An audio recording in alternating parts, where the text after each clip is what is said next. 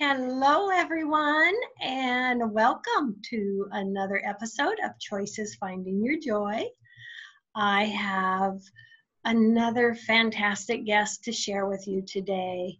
I have with us Christopher Kerr, MD, PhD, the author of Death is But a Dream. He is the CEO and Chief Medical Officer at Hospice Buffalo, born and raised in Toronto. Dr. Kerr earned his MD as well as a PhD in neurobiology and completed his residency in internal medicine at the University of Rochester. His research has received international attention and has been featured in the New York Times, Atlantic Monthly, and the BBC. I am so honored to have you with us today, Chris. No, thank you very much for having me. Oh, you're amazing with the work you do. I have to say right off that I so enjoyed your book. It touched my heart, and you had some really powerful messages. No, thank you. It's fantastic. I would love to have you share, you're a medical doctor who's now CEO and Chief Medical Officer at Hospice Buffalo. Tell us about what brought you there, a bit of your career journey. Sure. Coincidence, I guess, or unusual events. I was actually very much interested in acute medicine, so I did ER medicine, and I was actually a cardiology fellow. And I needed to support my family, and was looking for weekend work, and coincidentally, I saw an ad in the paper for a hospice doctor on the weekends. And so I really started this in 1999 just as a part-time job. And after about 6 or 8 months, I realized I was probably doing the most meaningful work I could imagine. And I left cardiology and have done this for 21 years and never looked back. That's fantastic. And, you share so many amazing things. You share interviews with over 1,400 patients, and you did a decade-long study. Tell us about your study. Tell everyone about that. Sure. So what actually happened was early on in my career here, I quickly learned from my colleagues in nursing and social work and pastoral care that there was a non-physical aspect to dying. There was actually the experience that the patient was having. And I was surprised that from a medical lens, we often view dying as organ failure. And what we see is physical suffering and the feeling of loss. And really what I saw was people were also having very life-affirming experiences. And so in an attempt to teach that to students, I was frustrated because their reply would often be, well, there's no evidence for this. So on that basis, we started doing a number of studies and asking people about these experiences. We used, formalized questionnaires and started to publish studies. The other thing we did that was really smart was we videotape patients and families, because there's an assumption that these people are confused or feeble-minded, and it was really important to capture them in their own words. Yes, and you share so many stories about pre-death dreams and visions that your patients go through. And these actually really humanize the dying process, don't they? Yeah, I think that's where we kind of end up with this. If you look at it as we've sort of dehumanized dying by medicalizing it. And if you think about it, the dying is really one of the most authentic human experiences there is. And, from the patient's perspective, they're not seeing it through organ failure of dysfunctioning heart or kidney. They're actually in a very unique vantage point where they're actually reflective and looking back on their life. And they're feeling what matters. Yes. And something that just came over me with, reading all these amazing sharings of your patients, how they would have a dream or a vision of a past loved one, and I'm just going, oh my gosh, I'll see Annie and Uncle Ernie. I'll see my mom, my dog Shotzi. I mean, it's, you just then fantasize, what would it be like for me? It's Yeah. amazing to see this. There, you had patients that, people that had passed, that had been a big part of their life or their childhood, and they would kind of come back to that, wouldn't they? Yeah. So what we did is we would ask people daily up until death what they were seeing or experiencing. And what happened was, as they got closer to death, there was an increase in frequency in these very vivid, almost virtual-like dreams. And predominantly, the themes were seeing the deceased. And it was really interesting when we asked them to grade out the comfort of this. Seeing the deceased more than anything else gave the highest comfort. So it's almost like there's this built-in mechanism that's self-soothing. As people get closer to the end, the people who they loved and who nurtured them return to them in some form, and the fear of death seems to lessen, and their comfort and, on reflection, the meaning of having lived increases. Yeah, so this really helps them be more comforted and relieves the fear of death. Yeah, very, very much. And it doesn't deny death, but it validates having lived. And ultimately, it reestablishes kind of a connectivity to those people who mattered to you most. And what's interesting is time seems to be irrelevant. So you could have a 95-year-old gentleman who lost his mother when he was 5, and it's her voice that he hears, and it's her perfume that he smells. So people are flooded with feelings of really overwhelming warmth and comfort. Very little is said usually between people, but they're given a sense. Yes, yes. And I can imagine what that's like, seeing that experience and seeing, how that helps those patients in their final days. Yeah, and it helps their family, their loved ones. And we've done studies of hundreds of bereaved people, and those who witness or experience this in their loved ones passing do better in their grief processing, because how we see someone dying very much affects how we process loss and sadness. So it recontextualizes or redefines the dying process of something more than just grief, but that there's something, again, that's very positive and life affirming. I'd really encourage people to go to my website. It says drchristopherkerr.com. And one of the things that I'd encourage is look on that site, because there's playlists, and you can see patients and families in those at that site. And it's really important to hear them in their words. Oh, it's really beautiful for others to learn about this and know about this. It really gives a sense of comfort, I can imagine, to the family, seeing that with that person. Something you have in your book that you wrote, Chris: death becomes more enlightening than a simple pulling down of the shades. I thought that was amazing. What message did you want to give with Well, that? I think that, again, we see death as a lessening, as we see physical decline in front of our eyes. And what's happening is there's actually a paradox. They're dying, but spiritually or psychologically, they're very still alive. We actually did a study that looked at dying as post-traumatic growth.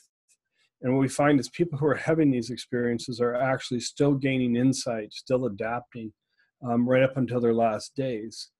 So again, this idea that it's more than diminishing, it's actually is enlightening for many, many people.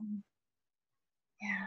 So really, in those last days, they can become so enlightened and still learning. And yeah, and it's really important we're not talking about the last minutes of death, where people are clearly oxygen deprived or medicated. We're often talking days, weeks, and even months before death.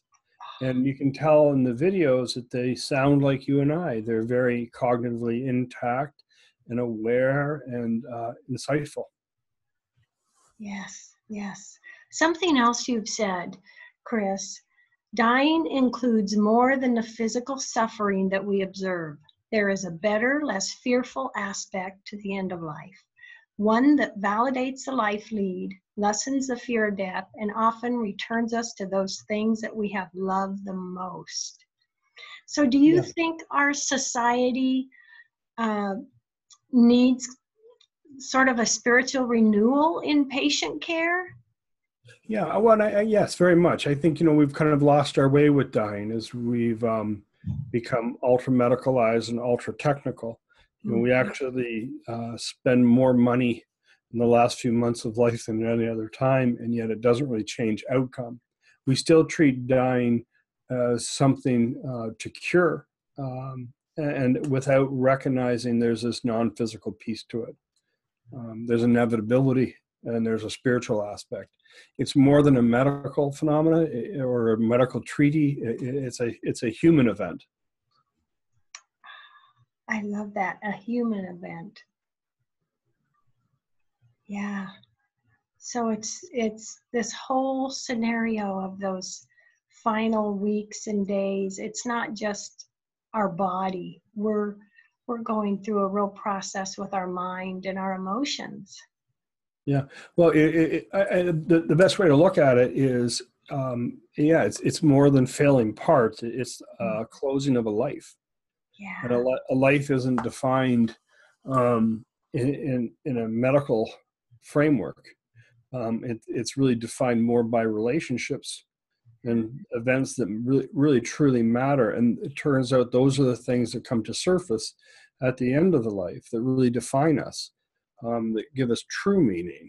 And that's what it turns out seems to matter to people who are dying. Yeah. Because, I would, I would really think that totally makes sense, because our life is experiences our whole lifetime. So it makes sense that we're going to think about those experiences, the people we love, the people that were in our lives, a lot more than what car we drove. I mean, Yeah. We actually showed that is that the content of these dreams changes from kind of daily concerns and stressors to actually the real stuff. yeah, yeah. And you've been able to see people experience and go to that real stuff, haven't you? Yeah, very much. We see it every day. Yes. And I love, in your book, you describe what made, you making the decision to apply to work at Hospice Buffalo. And then really that kind of affected you a lot, didn't it? It really, it seems like you loved what you were doing, Chris, and helping these patients. Yeah, hospice gets a lot of care right. They allow the clinician to have enough protected time to get to know the patient as a person. They know them in the context of their lives, their families. People die in totality, and we get to at least honor that. It includes other disciplines because, again, dying is more than a medical equation. So there's spiritual counselors, there's nurses and social workers, and music therapists. So I think we take a perspective that allows for really true whole person care. And that in turn humanizes medicine, and as a doctor it becomes a lot more rewarding to have that sort of return. Yes. It's a deeper, more validating process. Yes.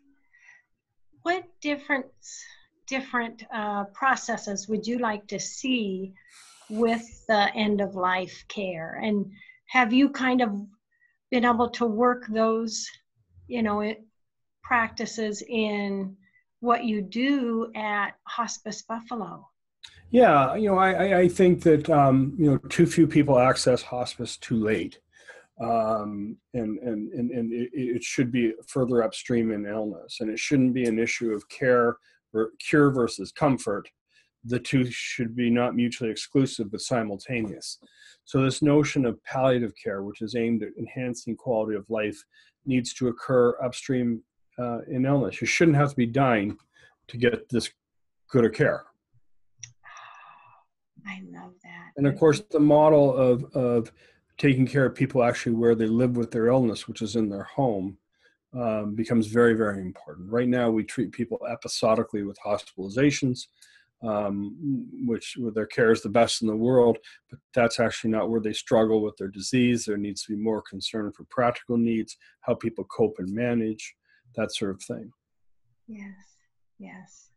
Do you have any advice for loved ones that are dealing with helping another loved one in their last days? Yeah, I mean, one is that they need help. That it's difficult. It's the most difficult, most meaningful work you'll ever do as a caregiver. But to get help, particularly from your hospice, that it's not, hospice isn't life denying, or it doesn't hasten death. You actually live longer in hospice care than if you don't. So get help and support. And then there's all the reality that not everyone should die at home. Some people are difficult to manage, or you're compromised, or it's just too difficult, and that's okay too. Yes, yes. Yeah. With all the wonderful stories and examples you share in your book, is there one that really touched you and really brought something to your mind of kind of a wow? Is there one you'd like to share with us? Yeah, there's many, but I think the children in the book are remarkable. Children don't have language for death or references for mortality, that sort of thing. And what was fascinating with the children is they end up having these kind of same self-informing experiences to let them know that they were at the end of their life, but that they were okay. So in two of the children discussed in the book, they hadn't known somebody who had passed, but they had known pets that they had loved and lost. And that's who returned to them in their dream. What was fascinating was that the message was the same, which was they weren't alone and they were loved. And the children, in their own words, say, "I'm going to be okay." So we're struggling to, again, find language to reassure or comfort them. They basically found it in themselves. Yes, yes. And really, this is something really beautiful and exciting, really, to realize, our life as we progress and we get down to those final days and weeks, it really is just I guess it seemed to me like they reviewed their life. So many of your patients still have their sense of humor. They felt better with these dreams and these visions coming. And that's kind of exciting for everyone to realize that these things happen. Yeah. There's a better story. Yes. Yeah. Yes. Absolutely. Oh, that's a perfect description. I love that. It is. It's a better story than what most of us assume. Yeah, absolutely. Yes. Well, Chris, also, can you take a moment, please, and share with us where people can get a copy of your fantastic book? Oh, sure. So it's available online and in bookstores. It's called Death is But a Dream. And if you just want to know, I encourage you to go to my website, which is drchristopherkerr, KERR.com. And there's some links, I think, to our studies that you could read. And again, there's videotapes. Those videos are actually used, and now there's a full-length documentary coming and a Netflix show in the fall. So lots more to see. That's exciting. Yeah. That's exciting. how can the viewers today find the Netflix and the documentary? The Netflix isn't going to be aired until the fall of Okay. 2020, and film is in the film festival circuit right now, but hopefully will be aired on another media platform. Oh, that's exciting, because all of this is just inspiring and touching and really heartwarming, Chris. What prompted you to write this book, to put this out there for people? It was actually probably the last thing on my list to do. What I originally tried to do was just publish the studies to prove evidence. So I was trying to inform my fellow doctors. And what happened was the information eventually seeped into the popular press and went around the world. And what happened was I was just receiving enormous, overwhelming feedback from caregivers and people facing the end of life. And this was the first time their experiences were validated. And it seemed to mean so much. And it was really the responses of people and bereaved, particularly, who kind of propelled the book forward. Wow. It wasn't intentional. It was based on people's responses to the work, which again was interesting because I never meant it to go to that audience. It was meant to be in the medical journals. Uh-huh. And it's now out there for all of us. Yeah. Yeah, but the other thing you can do is look at the TED Talk. If you just type my name, Chris Kerr, in TED Talk, that'll appear, and that's a better description. But again, I think it's really important to see the videos of the patients because it's better to hear it in their own words. Mm-hmm. Mm-hmm. Oh, I would imagine that doing this work with all of these amazing patients, I bet it's really been a bit life-changing for you. Yeah, people often assume that it's depressing. It's actually in many ways uplifting. We also get to see people at their very best. Caregivers who are selfless, who find courage, who unbelievable acts of kindness and love. So we're just kind of privileged to be a part of all of that. Yes. Yes. And I can imagine the caregivers, what that's like for them and what they see and what they hear. Yeah, I mean, they're the real heroes here. Yeah. So. Yeah. I would think that is one of the most valuable, important jobs out there. Yeah, well, it's life-changing. Yeah, very life-changing. With just a few minutes left, Chris, what last words or thoughts do you want to leave with everyone today? Yeah, I think it's important. When we think of dying, we really are discomforted because we imagine what it's like. And I think instead of imagining, it's actually very important to hear from people who are actually dying what the experience is, because there's more to it than what we assume. And that void of understanding is often filled with fear.